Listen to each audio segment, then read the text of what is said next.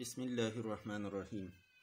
نن زموږ لیکچر د 10th کلاس د میتھس د پاره دی. نن موږ په پیج 147 باندې دا څلور پراپرټیز دي د ارثمټیک مین لپاره په دې باندې بحث کوو. اکثر سټوډنټس د دې په مطلب مقصد باندې نه پوهیږي، نو کوم سټوډنټس چې په هر ټاپک باندې په هر خبره باندې ځان پوهې کول غواړي نو د هغوی دپاره دا لیکچر ریکارډ کوم. اولنی پراپرټي دا چې د sum of deviations of values measured from arithmetic mean is always equal to 0. مطلب دا چې د arithmetic mean او کوم نمبرز چې تاسو لا په کوېسچن کې درکړي دي د دغه په منځ کې ډیویشنز معلوم کړئ، مطلب ډیفرنسز معلوم کړئ. دغه ډیفرنس ته موږ ډیویشن وایو. د ارثمټیک مین سره چې څومره ډیفرنس جوړیږي هغې ته ډیویشن وایي. نو دا ټول ډیویشن چې تاسو معلوم کړئ او دا سم اپ کړئ نو دا زموږ سره د 0 برابري. نو په دې باندې موږ یو مختصر شان کوېسچن سالف کوو. دا فرض که زموږ سره ایکس ویلیوز تاسو له 4 3 5 5 8 دا درکړي دي. د دې دپاره موږ arithmetic mean x mean معلومو. نو x mean زمونږ سره برابري د summation x over n. summation x د دې ټولو سم زمونږ سره 4 او 300 او د 17 او 8 25. summation x زمونږ سره 25 جوړیږي او divided by n 1 2 3 4 5 5 باندې دا ډیوایډ کې نو دا به زموږ سره 5 د دې ارثمټیک مین یعنی ایکس مین زموږ سره معلوم شو. اوس که موږ ډیفرنسز د دې لپاره معلوم کړو نو د 4 او د 5 ډیفرنس مطلب ایکس ماینس ایکس مین دا موږ معلوم کړو. نو د هر یو نه به موږ دا ارثمټیک مین سبټریک کوو. نو د 4 نه 5 سبټریک کوي نو دا به زموږ سره ماینس 1 شي. دغه شان 5 تی سبټریک کوي د 3 نه نو دا به زموږ سره ماینس 2 شي. د 5 نه 5 سبټریک کوي 0 به شي. د 5 نه 5 سبټریک کوي 0 به شي او دغه شان د 8 نه 5 سبټریک کوي نو دا به پلس 3. اوس د دې سمیشن x minus x mean دا ډیفرنسز چې کوم معلوم کړه د دې سمیشن سم نو دا منفي 1 منفي 2 نو دا به منفي 3 شي او جمع 3. نو زموږ سره د دې سمیشن 0 جوړیږي. نو ستاسو سره چې کوم پراپرټي درکړې ده summation x minus x mean equal to 0. په دې کې دا د summation sigma ساين چې دی لاندې لیکلی I equal to 1 بره پې لیکلی n. دا موږ داسې وایو چې summation او د دې x سره ورکوټی I لیکلی summation xi minus x mean where I begins from 1 and ends at 10. مطلب دا چې دا x خو یو x نه دی. لکه په دې کوېسچن کې زموږ سره د x ویلیو 15 دی نو دا یو x1 شو، دا x2 شو، x3 x4 x5. نو د دې سبسکرپټ 1 2 3 4 5 چې ورسره موږ لیکو د دې دپاره د دې سره xi لیکلی شوی چې مطلب دا 1 هم کیدی شي 2 هم کیدی شي 3 هم کیدی شي. دلته تاسو ته وایي چې I begins from 1 and ends at n. نو n زموږ څه په دې کې 5 دی 5 15 ویلیوز موږ له راکړي دلته موږ اخیستي دي. نو دا د n equal to 5 پورې مطلب 15 ویلیوز دا موږ جمع کوو. نو که تاسو د دې سره دلته I ولیکئ او دلته I begins from 1 and ends at n. نو دا کوم ریزلټ چې زموږ سره په پراپرټي کې دغلته دی هغه زموږ سره پرو شو چې د ارثمټیک مین سره د دې ایکس ویلیوز موږ ډیفرنسز معلوم کړو. نو دغه ډیفرنسز که موږ سم اپ کړو هغه به زموږ سره د 0 به. اوس راځو دویمه پراپرټي. دا تاسو ته وایي د sum of square deviations of values measured from their arithmetic mean is least or minimum. دلته دی لږ غلط شوي دي په دې منځ کې equal نه دی بلکې دا زموږ سره less than or equal پکار دی less than or equal. دا summation xi minus x mean whole square is less than or equal to summation xi minus a whole square. د دې مطلب دا دی که مونږ deviations معلوم کو د arithmetic mean سره د x د value او د arithmetic mean د دې په منځ کې differences یعنی deviations مونږ معلوم کو هغه sum up کو نو دا به زمونږ څخه کمی که مونږ د arithmetic mean په ځای باندې بل څه نمبر واخلو a زمونږ څخه any نمبر دی نو که بل څه نمبر واخلو د هغه د x نه subtract کو او بیا سکویر کو او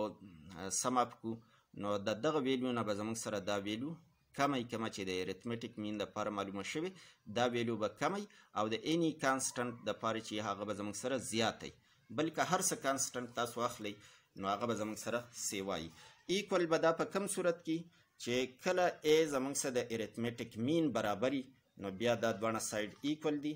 که a د x برابر نه د دې نه علاوه بل څه نمبر تاسو واخلی او د x سره ډیفرنس یا deviations معلوموي نو بیا به دا زمونږ سره زیات یو دا به کم یو همدا کم کوېسچن چې مونږ اخیستی د x values 4 3 5 5 8 اوس د دې لپاره دا مونږ پروف کوو. دلته اول تاسو د x سره ډیفرنسز معلوم کړئ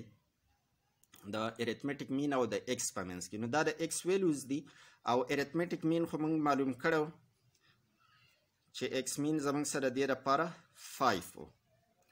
نو 5 د دې نه subtract کړئ xi minus x mean x minus x mean دا values زه معلوموم نو 5 subtract کړئ د 4 نه minus 1 بشي د 3 نه 5 subtract کړئ نو minus 2 بشي او دغه شان د 5 نه subtract کړئ نو 0 بشي بیا به 0 شي او بیا به 3 شي یعنی د 8 نه 5 arithmetic mean مونږ د هر یو x value نه subtract کړو نو دا deviation شو. اوس د دې squared values معلومول دي xi minus x mean نو دا چې square شي 1 بشي دا چې square شي 4 بشي دا به 0 شي دا به هم 0 شي او دا به 9 شي. اوس په دویم نمبر کې د دې سمیشن تاسو معلوم کړئ x minus x mean whole square نو د دې squared values sum up کړئ نو 4 1 5 5 او 9 14 14 د دې د square deviation value شو sum up value چې کوم summation دی هغه زموږ سره 14 جوړیږي. اوس ګورو چې د دې دویم ساید نه زموږ سره څه value جوړیږي نو دغه زموږ سره دی x minus a مطلب any value x minus a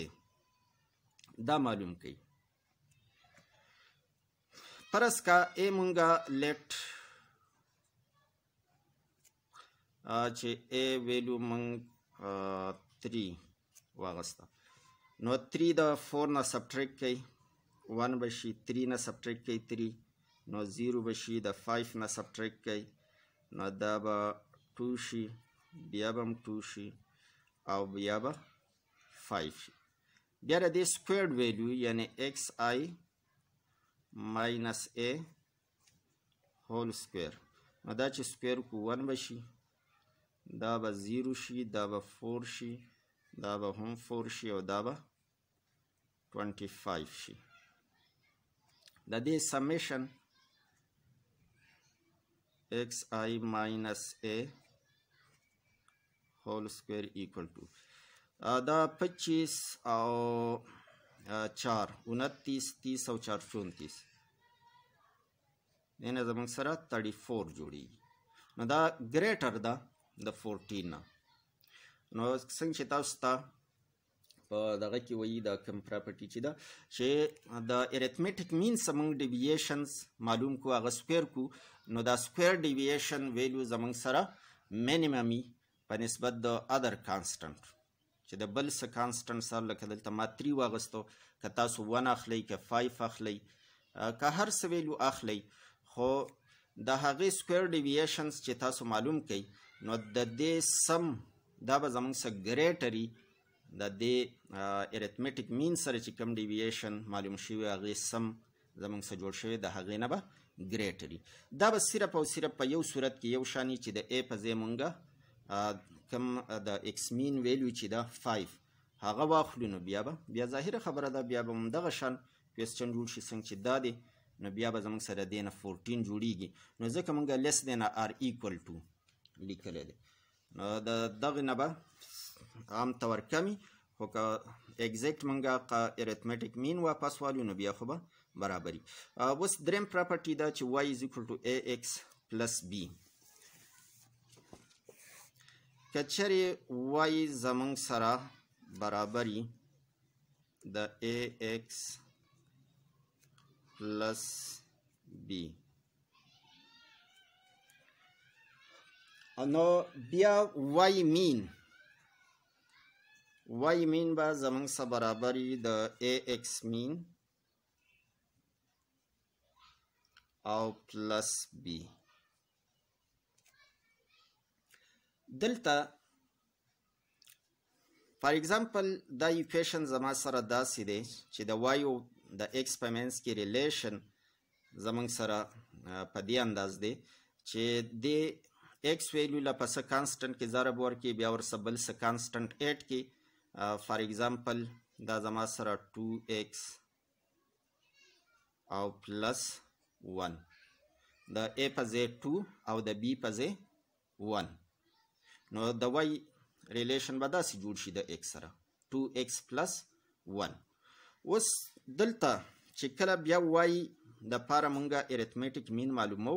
نو هغه مونږ داسې شو چې د x دا کم مین ویلیو ده دا د a سره چې هغه دلته 2 مونږ اخیستی دې سره ضرب کوي او b ورسره ایډ کوي چې هغه زموږ سره 1 دی نو ډایرکټ زه د y مین په دې فارموله معلومولی شم. فار ایگزامپل دا خو زما سره د x ویلیوز دي د x ویلیوز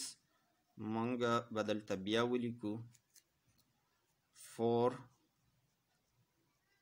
3 5 5 and 8 دا د x ویلیوز دي. اوس د y ویلیوز به زموږ سره څه شي نو د y ویلیوز به د x د ویلیو لا په a کې یعنی چې هغه زموږ سره 2 دی په 2 کې ضرب ورکوي او 1 ورسره ایډ کوي نو 2 چې د 4 سره ضرب شي د x د ویلیو سره نو 8 به شي 1 ورسره بیا ایډ کوي دا د دې فارمولې مطابق د دې ایکویشن مطابق نو دا به زموږ سره 9 شي بیا دې له په 2 کې ضرب ورکوي 6 به شي 1 ورسره ایډ کوي نو 7 به شي 5 نو 5 د 2 سره ملټیپلای کوي نو 10 به شي 1 ورسره ایډ کوي 11 دغه شان دا به هم 11 شي 8 د 2 سره ملټیپلای کوي نو 16 او پلس 1 نو 17 به شي. اوس به دا تاسو د دې ارثمټیک مین اول معلوم کړئ په عامه طریقه چې څنګه د دې نورو دپاره موږ د ایکس دپاره طریقه وکړه په هغې معلوم کړئ او بیا دلته دا فارموله چې ده په دې به هم موږ ارثمټیک مین لنډ معلوم کړو. د دې مطابق خو زموږ سره داسې پکار دی چې وای مین زموږ سره برابر شي د 2n2 ارثمټیک مین ایکس چې کوم ویلیو ده چې هغه موږ معلوم کړې ده 5 ده د دې ویلیوز دپاره 43558 دپاره زموږ سره ارثمټیک مین 5 دی دا مخکې نه موږ معلوم کړی دی او پلس بی د بی ویلیو زموږ سره 1 ده نو پکار ده چې 11 زموږ سره دی وای دپاره ارثمټیک مین راشي د دې فارمولې مطابق دلته 11 دی نو دې کې ګورو چې د دې نه زموږ سره 11 جوړیږي که نه جوړیږي نو دا ویلیوز به موږ ایډ کړو نو د دې ایډیشن دپاره د 17 پلس 22 11 او 11 نو 22 شو او پلس 7 او پلس 9 دا زمونږ سره 55 55 د دې سم شو نو دا 55 زمونږ سره summation y summation y زمونږ سره دا ویلیو شو او دا کم ویلیوز چې دی نو دا خو مونږ د ax plus b مطابق رایستی د y د پاره ویلیوز مونږ معلوم کړي نو summation y زمونږ سره 55 شه دا ویلیوز ما ایډ کړه د y د پاره زه arithmetic mean معلوموم نو y mean به زمونږ سره برابر شي summation y over n نو n تعداد زمونږ سره 1 2 3 4 5 دی نو دا 55 کم چې summation دی مونږ معلوم کو دا په 5 باندې ډیوایډ کړي نو دې نه هم 11 جوړ شو نو که د دې y arithmetic mean مونږ معلومو نو په دې طریقه کومه چې عامه طریقه ستاسو بوک کې ده په دې طریقه خو هغه زموږ سره 11 شو خو دلته تاسو له لنډه فارموله دا درکړې ده چې که چېرې د x او د y په منځ کې دا ریلیشن ax plus b نو بیا دلته د y mean دپاره ته مختصر دا فارموله استعمالولی شي چې دا کانسټنټ a د arithmetic mean سره ملټیپلای کوي او b دا کانسټنټ کوم چې دلته جمع شوی دا دلته جمع کوي نو لنډ به ستاسو سره 11 arithmetic mean معلوم شي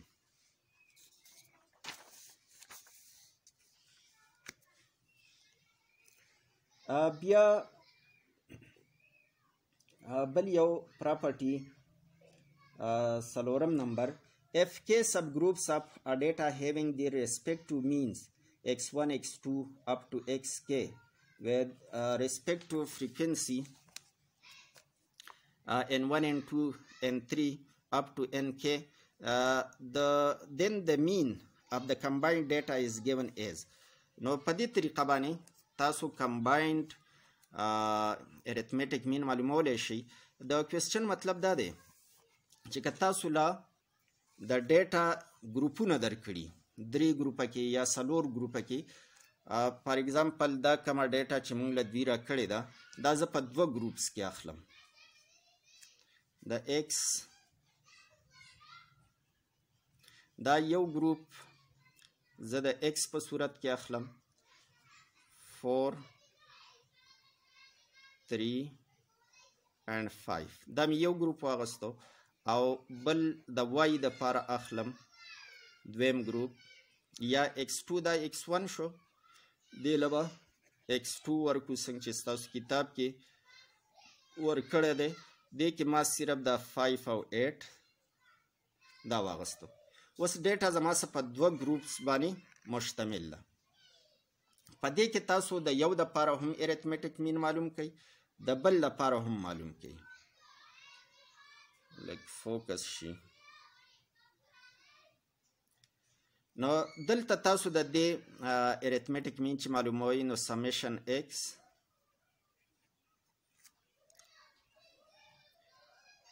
او over n دلته زموږ سره 3 numbers دي values دي نو دا به زموږ سره د n نو x mean is equal to summation x over n نو دا 5 او 3 8 او 4 12 12 divided by 3 نو 12 چې مونږه دې باندې ډیوایډ کړو د دې ایوریج به یا arithmetic mean به 4 شي او د دې لپاره چې مونږ معلومو نو x2 mean نو دا 8 او 5 دا 8 کوي او دا په 2 باندې ډیوایډ کوي نو 8 او 5 13 بشي او بټه 2 نو 13 چې مونږ په 2 باندې ډیوایډ کړو نو دا به 6.5 جوړیږي اوس د دې چې کوم دوی تاسو له کوېسچن درکړی دی دوی داسې وایي چې x mean combined c ورسره combined دپاره دا زمونږ سره د سمیشن n x mean او دا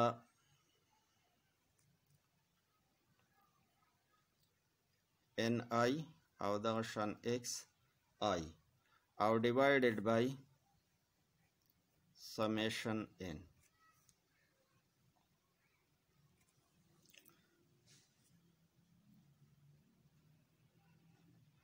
په دې کې ستاسو سره د n تعداد n3 دی او په دې کې زمونږ سره n دا 2 دی.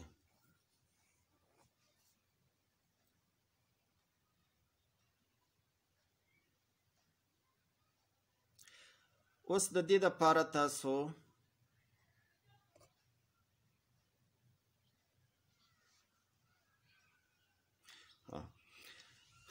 په دې طریقه به اوس موږ معلومو کمباینډ مین یعنی د دې ټول ډیټا کمباینډ مین به موږ معلومو او هغه داسې معلومولی شو چې کم تعداد دی د ارثمټیک مین چې موږ د کم ډیټا ګروپ دپاره معلوم کړی دی د هغې تعداد او د هغې ارثمټیک مین دا به موږ ملټیپلای کوو. اوس د دې دپاره کمباینډ ارثمټیک مین چې موږ معلومو نو د هغې دپاره به موږ د n او x د دې پراډکټ معلومو د یو دپاره او دغه شان د بل ګروپ دپاره سب ګروپس دا دوه ګروپس موږ واغستو نو د یو ګروپ دپاره هم n او x مین دا به ضرب کړو نو دلته n زموږ سره 3 دی او د دې لپاره 4 زموږ سره x مین دی نو موږ به 3 multiplied by 4 او بیا پلس سمیشن دی نو دا به 8 کوو د دې لپاره n 2 دی او 6.5 نو 2 multiplied by 6.5 او divided by summation ni مطلب دا چې n1 او n2 دا دواړه 8 کوي نو دا به زما سره 2 plus 3 یا 3 plus 2 دا 2 3 دا دواړه مې 8 کړه په دې باندې به ډیوایډ کوي د دې فارمولې مطابق مطلب تعداد په دې ګروپ کې چې د ویلو 100 تعداد دی او د دې چې کم مین دی دا ضرب کوي دغه شان په دې کې چې کم تعداد دی او کم چې مین دی دا ضرب کوي د دې دواړو سم معلوم کوي سمیشن او دا بیا ډیوایډ کوي د n په سم باندې یعنی دلته 3 دی او دلته 2 دی نو 3 او 2 5 بشي دا اوس 3 multiplied by 4 نو دا به 12 شي پلس 6.5 د 2 سره ملټیپلای کوي نو 2 5 10 2 چکی 12 13 دا به زموږ سره 13 شي او ډیوایډ بای 5 بشي نو 12 او 13 25 بټه 5 بشي نو دې نه به زموږ سره 5 جوړ شي هماغه ارثمټیک مین دی کوم چې موږ مخکې کمباین معلوم کړی نو هغه هم زموږ سره 5 او دلته موږ په دوه ګروپس کې واغسته د یو ارثمټیک مین زموږ سره 4 او د بل ارثمټیک مین 6.5 خو دا فارمولا چې تعداد او د ارثمټیک مین دا ملټیپلای کوي او دغه شان د دې تعداد او ارثمټیک مین دا ملټیپلای کوي دا چې بل ګروپ نو د هغې به نمبر اف ویلیوز او ارثمټیک مین هغه به ملټیپلای کوي نو د دې ټولو به بیا سم معلوم کوي او بیا به ډیوایډ کوي چې دا n دلته څومره دی دلته په بل کې هغه ټول به 8 کوي نو د n په سمیشن n باندې به ډیوایډ کوي نو د دې ټول ډیټا 4 3 5 5 8 یعنی کمباین د دې ټول ویلیوز لپاره دا 15 وانه د دې لپاره زموږ سره ارثمټیک مین 5 معلوم شو او داسې مخکې موږ هغه اوله کې کمباین په هغه طریقه هم معلوم کړی خو دلته تاسو ته یو بله طریقه ښایي که چېرې په مختلفو ګروپونو کې ډیټا تاسو له درکړي نو د هغې ارثمټیک مین معلومولو طریقه زموږ سره دا شوه چې په هغو ګروپ کې 100 نمبر اف ویلیوز دي او د هغې ارثمټیک مین سره دا به موږ ملټیپلای کړو داسې د بل ګروپ دپاره بیا د بل لپاره څومره چې ستاسو سره سب ګروپس دي د هر یو دپاره به تاسو n انټو x مین دا معلوم کوي هغه ټول ویلیوز به جمع کړو او بیا به ډیوایډ کړو په سمیشن n باندې سمیشن n نه مطلب دا چې په دې ګروپ کې زموږ سره n3 دی، په دې کې 2 دی، فرض که په بل کې 5 دی، بل کې 9 دی، نو دا ټول n چې موږ جمع کړو هغه سمیشن n شو. نن دپاره دا پوره ده. ویډیوز لازما لایک کوئ او چینل پښتو ټیوټر سبسکرایب کړئ. تھینکس a lot.